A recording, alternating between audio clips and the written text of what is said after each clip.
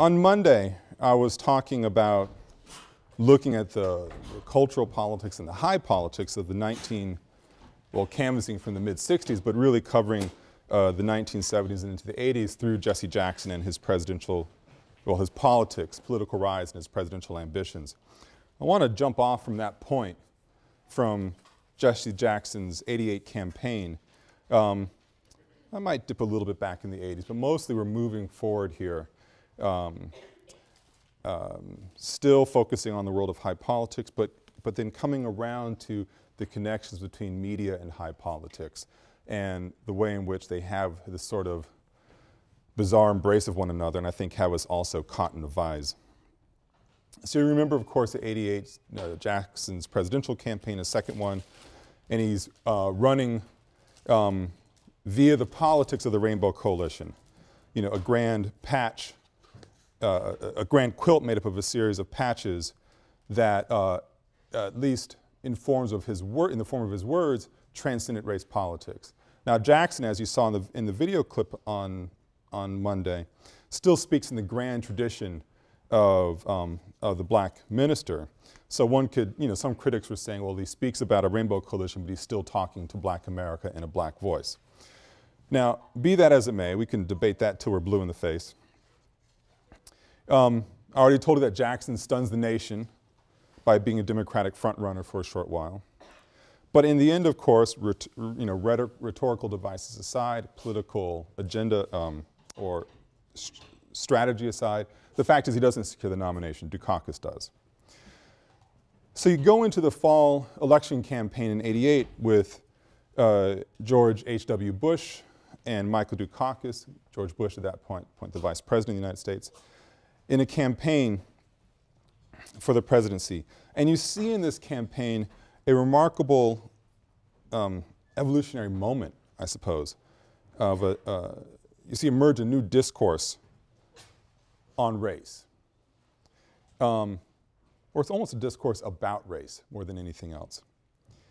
As I've already made clear, beginning really in the 1960s with Nixon's presidential campaign that called for law and order, an obvious positioning of Nixon against the activists, the peaceniks, the pinkos, the reds, the student anarchists, and black revolutionaries.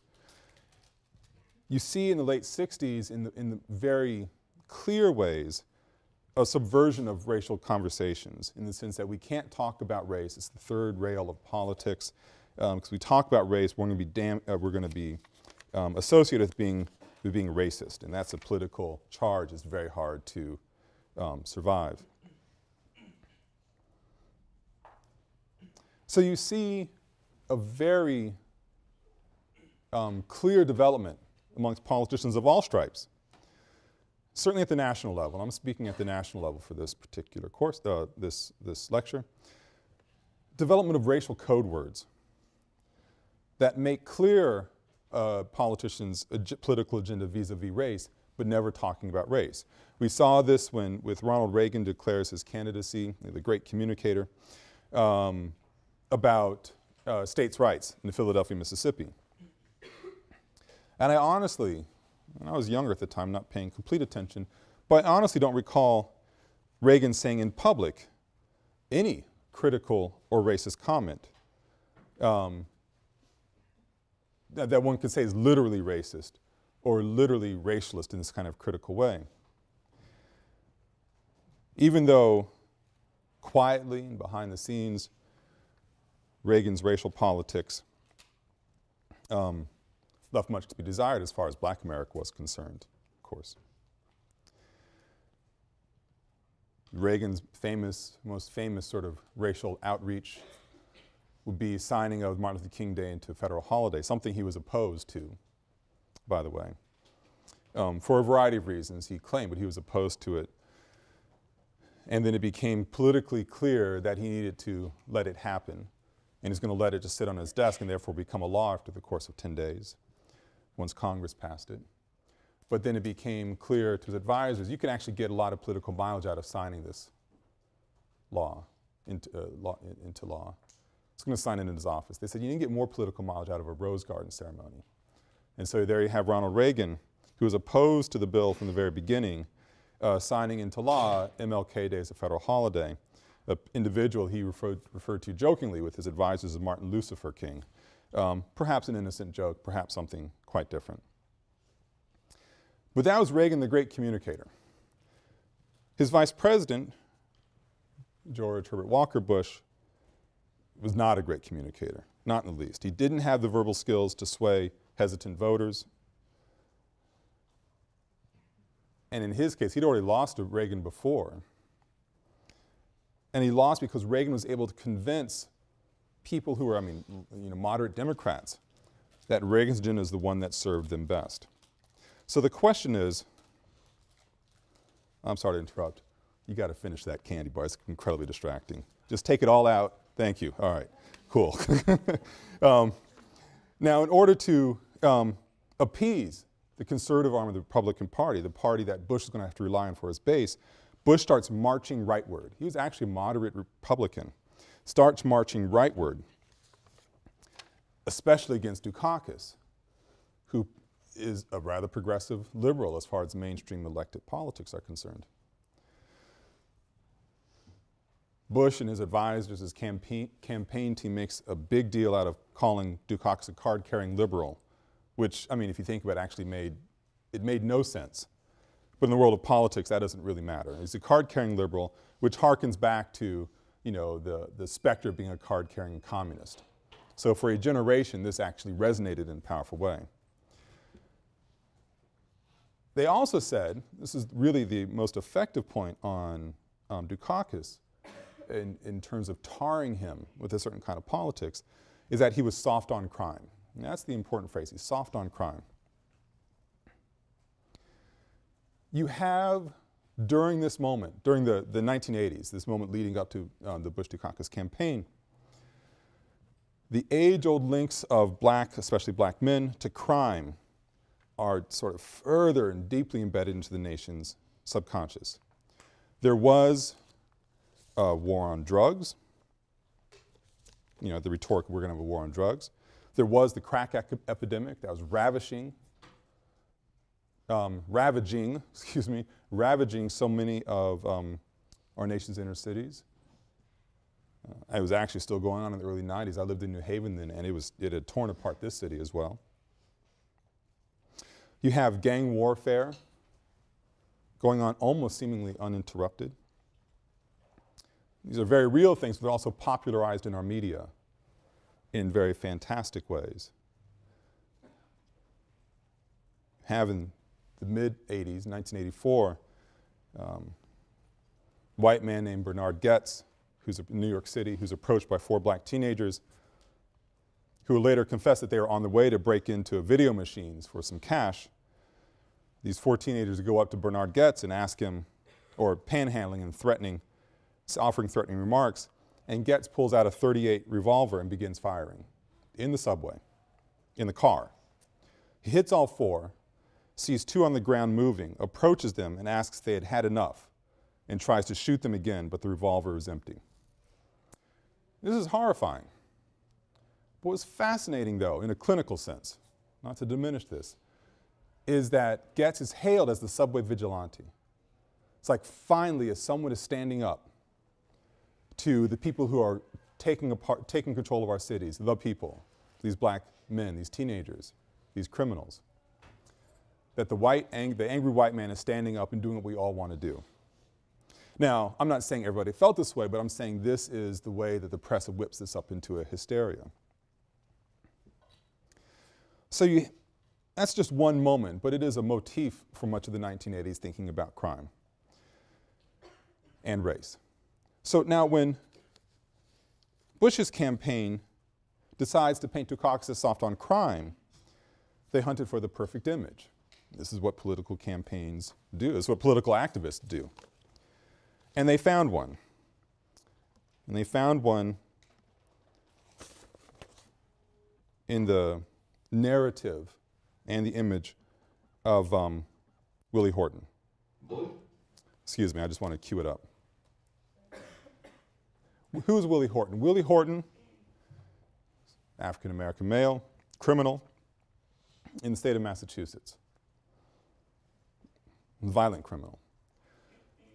He's given a 48-hour furlough, as it turns out, by accident. He's given a 48-hour furlough as part of Massachusetts' policies about trying to help rehabilitate criminals. They can therefore become functioning parts of society. He's given a 48-hour furlough in June of 1986 and doesn't return. He just skips out. A year later, he attacks a Maryland couple, raping the woman, flees, he's caught.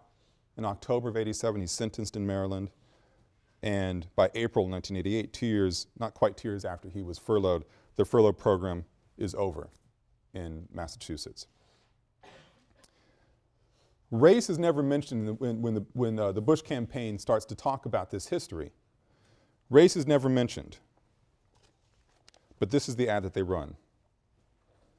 The sound will probably be a little bit high.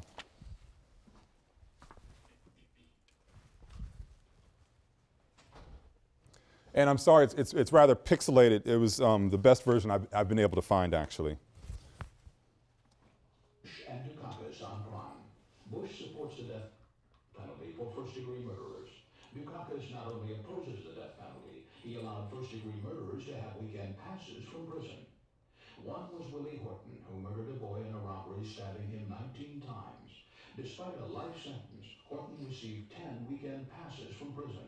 Horton fled, kidnapped a young couple, stabbing the man and repeatedly raping his girlfriend. Weekend prison passes. Dukakis on crime. Not very subtle.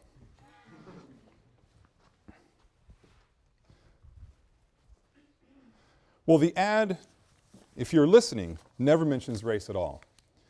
Shows the image of Willie Horton's mugshot, and I know it's grainy in this projection you saw in the classroom, but the image was always grainy, never really a high-quality image.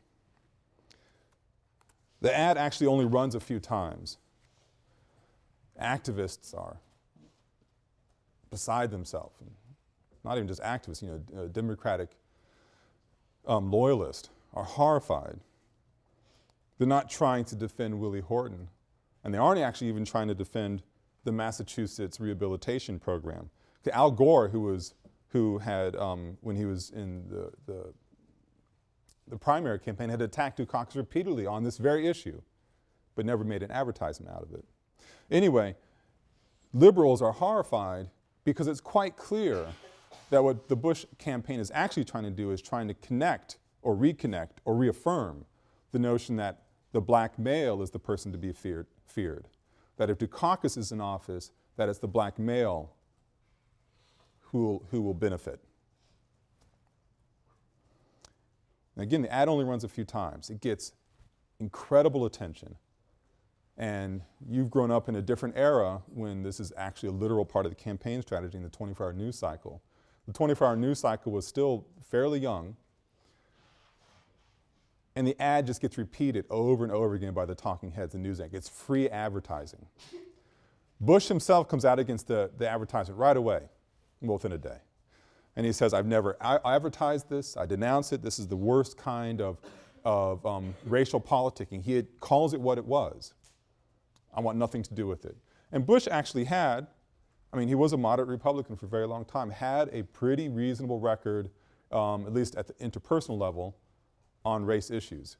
Now, was he a friend of the race? I leave that to other people to make a declaration, a determination about it. But he comes out against the ad. Did he know about it beforehand? Wouldn't be surprised if he did, if it's all orchestrated, but I don't know.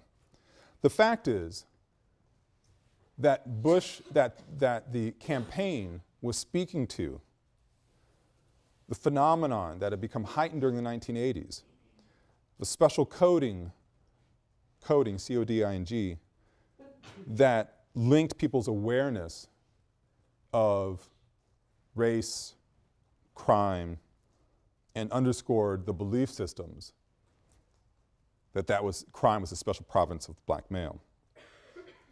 The code words are accompanied by an image in this case. It's figuratively saying, watch out. Put Dukakis in office, Willie Horton will come get you next. Well, Dukakis doesn't win. I'm not saying the ad is the difference, but it's one of the more notorious ads in modern political campaigning. But the Dukakis doesn't win. So, you know, I think we're in a new era perhaps of more tough on crime approaches. But the racial hysteria that's part of tough on crime is really hard to beat down. 1989, just up the road in Boston, Carol Stewart, white woman, very pregnant,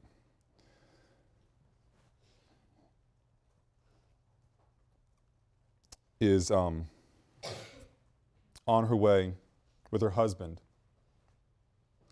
to hospital, and they are carjacked. She's shot in the head, husband's shot in the gut. He survives. Carol Stewart doesn't. Ultimately, the baby doesn't either. When Charles Stewart recovers, he claims that, you know, it was dark out, it's hard to see, but a black man with a raspy voice in a tracksuit did it. A huge manhunt ensues. I mean, this is a horrible crime. A huge manhunt ensues where the Boston police basically start detaining large numbers of black men who fit the description. They had a raspy voice. They owned a tracksuit. They had no visual to go on. Now, local newspapers' headlines are screaming about these racially motivated shootings. This is an era of carjackings and, again, gang warfare and racially motivated shootings in people's minds. 2 months go by.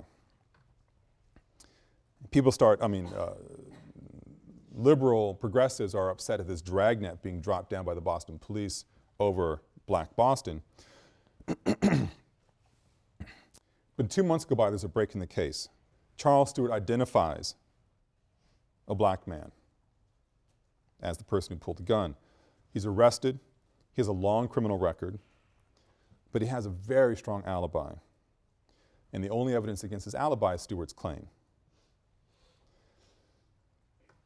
People start poking around, investigative journalists, and start wondering. And Boston police did not have a strong record. Well, they had a strong record, a negative record when it came to racial issues in the community. People start poking around, they start discovering things about Charles Stewart that don't really sound that, well, they sound strange. Large insurance policy taken out against his wife, not long before she was murdered. Allegations that Charles Stewart was, drinking issues and that he might have had a girlfriend on the side. Maybe he wanted a divorce, wasn't quite clear. Tensions in the marriage. January 1990 now, Stewart's car is found running on a bridge in Boston and a suicide note's found inside. Turns out he murdered his wife. He shot himself in the gut. He made up the entire story. There was that huge insurance policy. His brother, with whom he developed this plan, is the one who finally came clean and gave all the backstory. Stepping away from the Stewart family themselves, a very tragic family, a larger question was raised about the presumption of guilt and the racialization of crime, the sensationalization by the media of the linkage between race and crime in this case. Questions were raised again about police ineptitude and insensitivity or intransigence. While all of this is happening in the Charles Stewart case, you have down in New York City a very famous case involving the Central Park jogger case. A white woman goes jogging in Central Park at night. Investment banker, she's attacked by teenage boys. The press likened it to the boys to a roving pack of wolves. And this is literal, a roving pack of wolves. There's hysterical reportage. Donald Trump took out full-page ads calling for the death penalty. The mayor referred to them as monsters. At the time of the trial was going on, a gang of 30 Italian-American boys from Bensonhurst cornered 16-year-old Yusuf Hawkins in his car parking lot and shot him dead. The press referred to that gang simply as white young men, and the mayor referred to the incident as an enormous tragedy, as it was. But there were no full page ads calling for the death penalty. You may remember that in 2002, some 13 years after the fact, Matthias Reyes confesses to raping the young woman and his DNA matched. Another instance of profound police ineptitude, because they had the guy the whole time, essentially. And the young men who were kind of raising hell in Central Park, but they weren't rapists, many of them languished behind bars for quite some time. I don't want to make the connection to the Scottsboro Boys case, but there are linkages all the same. This is the state of affairs. You have in an era of racial hysteria and racial code wording. One thing I forgot about the Central Park case, I mean, one of the phrases used is these young boys who are like wolves on a hunt were going wild. So wilding was a catchphrase for adolescent boys, Latino or African American, up to no good, that they're going wilding. 1990, in the same moment when, same year that Charles Stewart comes clean, well, kills himself and then comes clean about murdering his wife, have an unusually tense campaign developing in North Carolina. Jesse Helms, senator from North Carolina, very conservative, once a Democrat, had left the Democratic Party, become a Republican, very powerful. Jesse Helms is facing an unexpectedly strong challenge from Harvey Gantt, black candidate, former mayor of Charlotte. Gantt is ahead of Helms through much of the campaign. As we're getting close to Election Day, he's clearly ahead of Helms 2 weeks before the election. Helms used an infusion of capital to start, of cash, to start running television ads that were full of visually coded language and outright language that were essentially racist. The clip I'm about to show you is the most famous of them.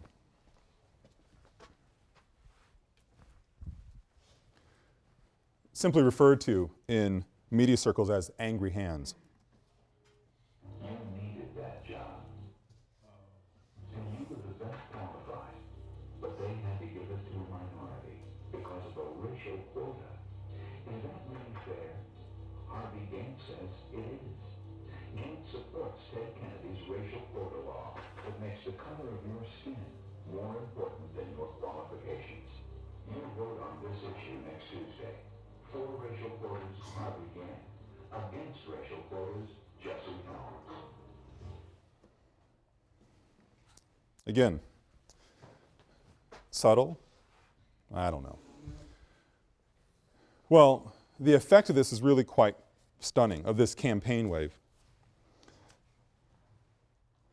You have the white working class hands holding this paper, he lost his job. You heard I don't need to summarize what you saw. North Carolinians go into the ballot booth, the voting booth, and they're going in talking about how they're voting for Harvey Gantt. Looks like Jesse Helms' day is now done.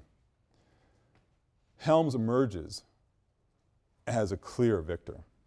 I confess I didn't put down in my notes, but the swing is something like 8 or 10% between what he goes in as and what people come out as. And it raises the issue of anxiety, cultural anxiety.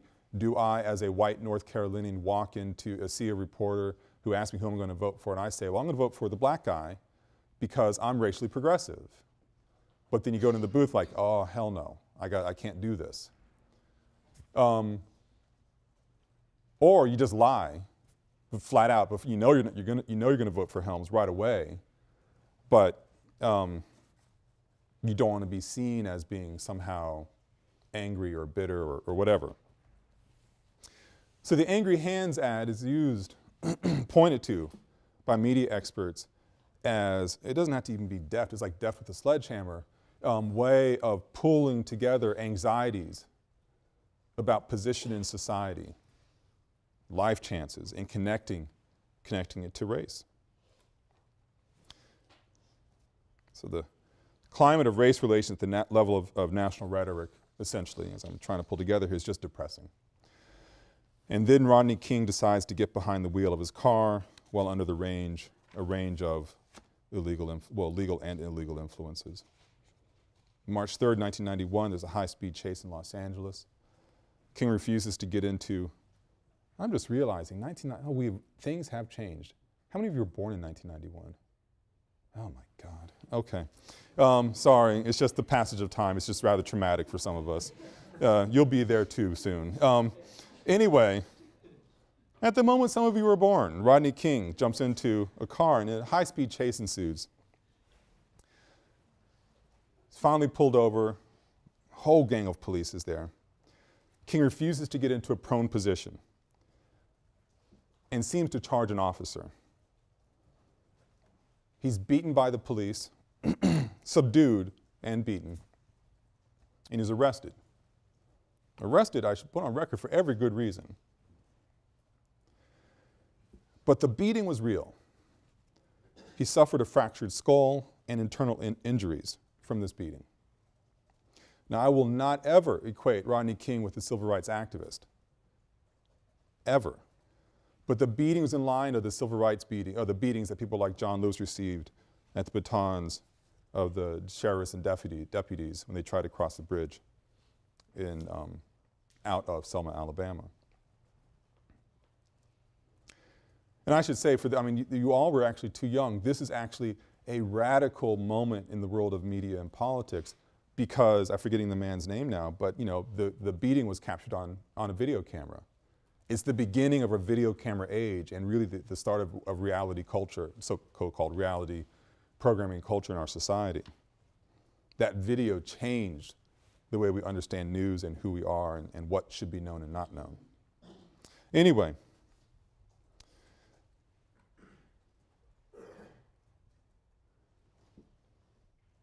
two weeks later, after the arrest, 4 police officers are charged with assault.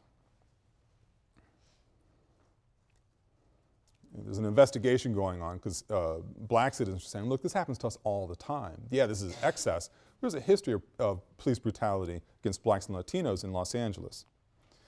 A commission is formed, and they start investigating these claims, and just released a report in July of that same year about widespread police brutality and excessive force and institutionalized racism within Los Angeles.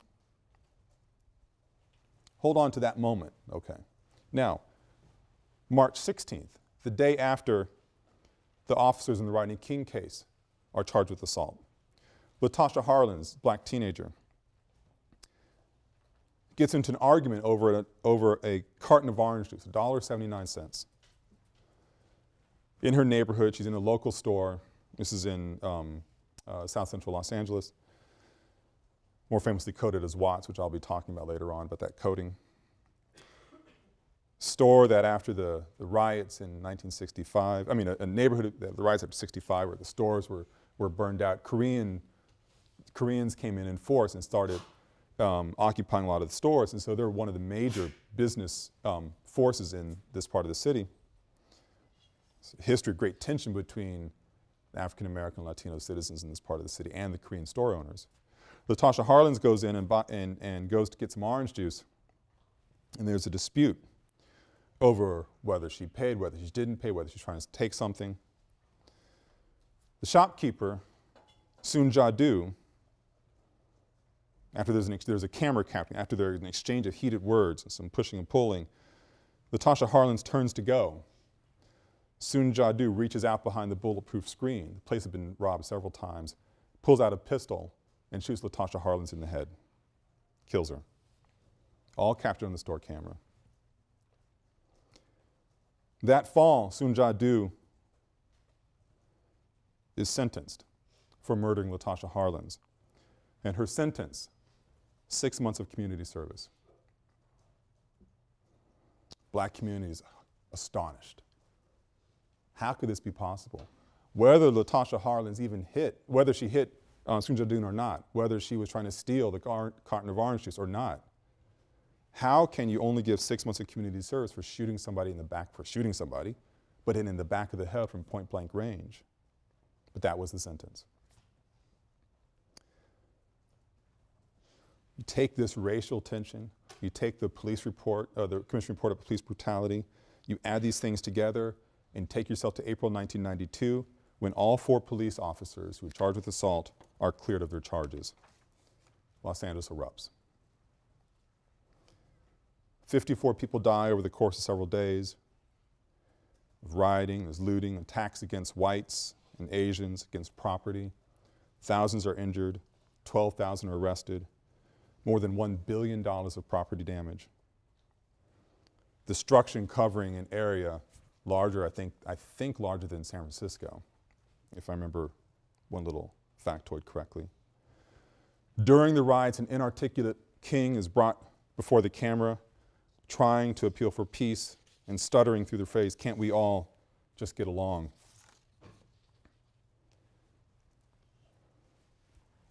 There's another important current to know about this story is thinking about the connections between media and politics. I learned a lot about the media during this particular ride. I was actually in what is now Au Bon Pain, which used to be a family sort of bar here, and I was pursuing my PhD here in history. Having moved from LA a couple of years ago, I had heard from some friends that the officers had been acquitted, and I walk into this restaurant, and there's TVs up around this bar restaurant, and everybody's looking up. They look at the TV set, and you start seeing, and the sound is off, but you see the scroll going across the bottom of the screen. You're seeing all these images, and it's talking about African Americans rioting in South Central, summing up, collect what the scroll is doing. Then I'm watching from the perspective of the camera in the helicopter, and I'm realizing that what I'm seeing is actually not black people, but brown people. And then what I'm also seeing is the intersection about 4 blocks from where I lived in Los Angeles 3 years earlier. Anybody here from LA or knows LA? 1 or 2 lonely hands. Well, welcome East. South Central is an area south of downtown Los Angeles, south of the freeway, the 10. I lived north of the 10 and west of Los Angeles on the northern edge of Koreatown, which is populated by Nicaraguans and El Salvadorans at that time. The camera was floating above the intersection near where I lived, but it was coded as South Central Los Angeles. The place was wrong, the people were wrong, but the narrative that people are seeing as they're watching this image, all silent, is black people rioting in South Central. It's a moment in which you see a racial codification, a national racial script of blacks are criminals, and Watts having been burned into our minds through a lot of the cultural politics of the 1980s with gangs going crazy, the Crips and the Bloods. It's a Watts phenomenon, that this is where it's happening all over again. The fact is the riot was happening everywhere. Another moment of media representation of race, far more famous than my moment's not famous at all, I just happen to have witnessed it, revolves around the history of Reginald Denny. A white guy hears that his friends are in trouble, caught near the vortex of the riot. He's going to go help them. He's a truck driver. His truck is stopped, and some thugs pull him out. They start beating him, taking a brick, trying to kill the guy. Black guys attacking the white truck driver, the true innocent. And he was a true innocent. And the blacks are nothing but criminals in this case. Cameras focusing, watching this thing happen. People are transfixed and horrified. Denny survives. He does survive. But the phenomenon of black kids beating up on an innocent white person is what the script read. What the script didn't read is the fact that the people who saved Denny were some older blacks who saw this happening on TV, knew the intersection, got in the car, ran over to him, saved him, got him in the car, took him to the hospital. The script also didn't read the fact that Denny was telling people afterwards, quit using me as a political football. I don't want to be used in this way. Stop it. But he had lost control over his own virtual projected image. So you have in the wake of, I mean, there are many different narratives to tell you about the LA uprising and the LA riots. I want to use it for the coming together in the most gruesome way of the racialization of crime and also the media representations of race during the late 80s and early 90s.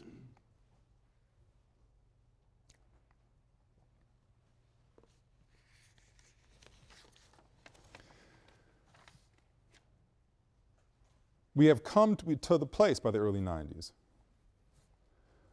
where it's become too easy, where it had become too easy for people to play the race card, like in the Reginald Denny case, like in, I mean, any number of cases I've already cited in the course of this lecture.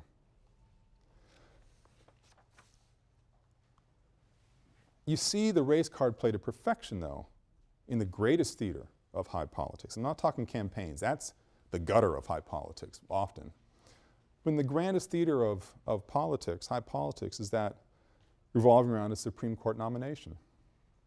1991, in the midst of all this stuff I've been talking about, Thurgood Marshall, exhausted for years, finally says, I can't wait for a Democrat to take office. I'm retiring. He retires, and on July 1st, George Bush nominates Clarence Thomas to succeed Marshall on the Supreme Court. Clarence Thomas, a one-time black nationalist. You know, when he was a law school student, he was known for wearing his fatigues and talking about Malcolm X as a person who had it all figured out. But as someone who turned into an anti-affirmative action activist, anti-welfare as well, anti-abortion rights. And he can have these ideas. Those ideas are fine to have as a Supreme Court nominee. Bush declares he's the most nominated person he could find. He did a great search, something that drew gasps from many lawyers, many regarding other politics. Thomas had barely been on the bench. He'd been a legislative staffer, then had become, under Ronald Reagan, the head of the Equal Employment Opportunity Commission. Had just been elevated to the bench. The NAACP, the National Urban League, the National Bar Association, which is, quote, the black National Law Association, all oppose Thomas's nomination. The American Bar Association refuses to consider him, quote, well qualified, which is one of their rankings. But a smooth nomination process ensues. They know it's going to be a split vote.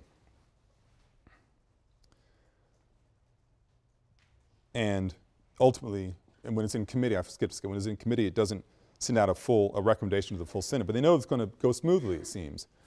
And then the Anita Hill allegation finally gets heard. Anita Hill, who had been assistant to Clarence Thomas when he was at the EEOC, had made allegations already, and people weren't paying attention to it, about Thomas's inappropriate behavior in a work environment. And I'll quote from part of her testimony. My working relationship became even more strained when Judge Thomas began to use work situations to discuss sex. On these occasions, he would call me into his office for reports on education issues and projects, or he might suggest that because of time pressures, we go to a lunch at a government cafeteria. After a brief discussion of work, he would turn the conversation to discussions of sexual matters. His conversations were very vivid. He spoke about acts that he had seen in pornographic films involving such matters as women having sex with animals and films showing group sex or rape scenes. He talked about pornographic materials depicting individuals with large penises or large breasts involved in various sex acts. On several occasions, Thomas told me graphically of his own sexual prowess. Because I was extremely uncomfortable talking about sex with him at all, and particularly in such a graphic way, I told him I did not want to talk about these subjects. I would also try to change the subject to education matters or to non-sexual personal matters, such as his background or beliefs. My efforts to change the subject were rarely successful. Skipping ahead in the same testimony. One of the oddest episodes I remember was an occasion in which Thomas was drinking a Coke in his office. He got up from the table at which we were working, went over to his desk to get the Coke, looked at the can and said, "Who has put pubic hair on my Coke?" On other occasions, he referred to the size of his own penis as being larger than normal, and he also spoke on some occasions of the pleasure he had given to women with oral sex.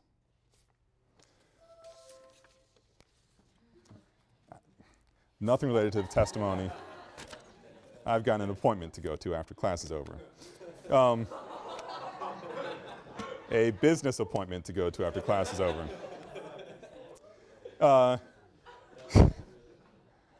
Raise the level, everybody. Raise the level. Thomas denies these allegations. And this, of course, fascinates the press to no end. And in a clever yet cynical turn, silences all debate on the topic. And I read here from his rebuttal. "I have complied with the rules. I responded to a document request that produced over 30,000 pages of documents, and I've testified for 5 full days under oath. I've endured this ordeal for 103 days. Reporters sneaking into my garage to examine books I read, reporters and interest groups swarming over divorce papers looking for dirt, unnamed people starting preposterous and damaging rumors, calls all over the country specifically requesting dirt. This is not American. This is Kafkaesque. It has got to stop. It must stop for the benefit of future nominees and our country. Enough is enough. I'm not going to allow myself to be further humiliated in order to be confirmed. I'm here specifically to respond to allegations of sex harassment in the workplace. I'm not here to be further humiliated by this committee or anyone else, or to put my private life on display for a prurient interest or other reasons. I will not allow this committee or anyone else to probe into my private life. This is not what America is all about. To ask me to do what I would be, to ask me to do that would be to ask me to go beyond fundamental fairness. Yesterday I called my mother. She was confined to her bed, unable to work, unable to stop crying. Enough is enough. Mr. Chairman, in my 43 years on this earth, I've been able, with the help of others and with the help of God, to defy poverty, avoid prison, overcome segregation, bigotry, racism, and obtain one of the finest educations available in this country. But I have not been able to overcome this process. This is worse than any obstacle or anything that I've ever faced.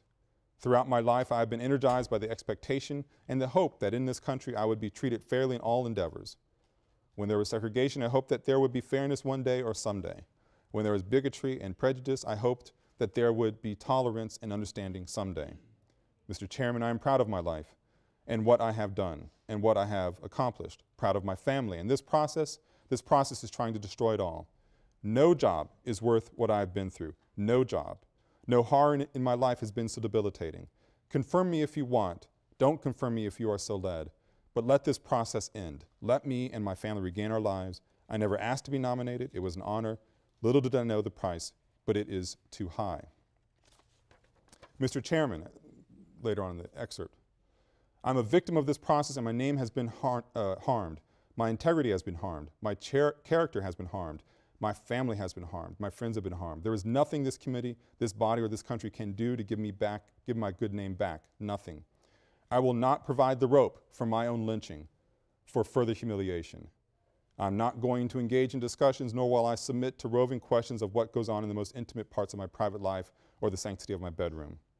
These are the most intimate parts of my privacy, and they remain just that, private. When he read this testimony, he referred to, and his anger, his jaws are clenched, said, "This is nothing but a high-tech lynching for uppity blacks who deign to think for themselves." When Thomas does this, it is actually politically incredibly brilliant. Cynical, no doubt, but incredibly brilliant. This is a person throughout his testimony or nomination process had made it clear that he was opposed to racial set-aside politics, affirmative action, even though he had benefited from it. He was opposed to the kind of racial thinking that had so much of all of us sort of trapped in ways that everybody understood in the early 1990s. He believed in the colorblind society. But at the moment of being caught in this web And I cannot imagine what Thomas must have gone through, whether he deserved it or not, and that's up to your personal opinion. But it had to be miserable.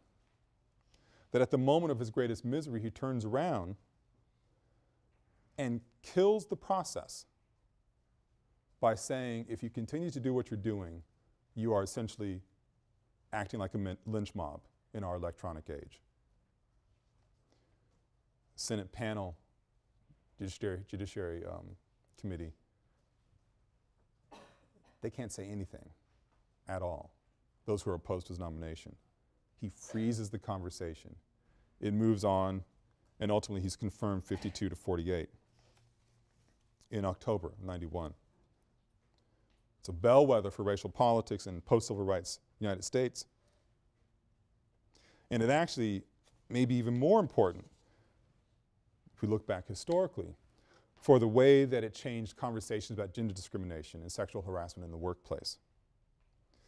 Sexual harassment claims double in the wake of the Clarence Thomas, Anita Hill imbroglio. The number of women who run for office and who win seats shoot up dramatically. 1992, Time would say at the end of the year, this is the year of the woman. Now, was it all related to Clarence Thomas and his can of Coke and Anita Hill's reluctance testimony? I'm not going to claim all of that. We need to understand this is one of the radical shifts happening in the wake of, or as a side show of this three-ring circus of what was Clarence Thomas's nomination hearing, and is also sort of the three-ring circus of tragedy of racial politics and covert racial politics in the 1990s. We'll pick up on that happy note on Monday. Thank you.